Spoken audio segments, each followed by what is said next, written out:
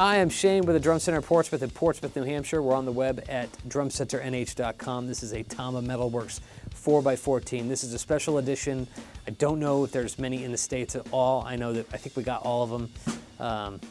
Don't hold me to that, but I know we have very limited amount. So it's in the Metalworks line, all blacked out, has the Evans black chrome head on it, which I've put some stick marks on. So if you get this drum, had some stick marks, that was because of this video. Really cool. I mean, I don't like black chrome heads personally, especially in the low tuning. This drum didn't really like that head, but it wasn't horrible. So I was kind of like, oh, all right. And then in the medium and the higher tuning, it had a lot more. There's something I really like about 4x14s.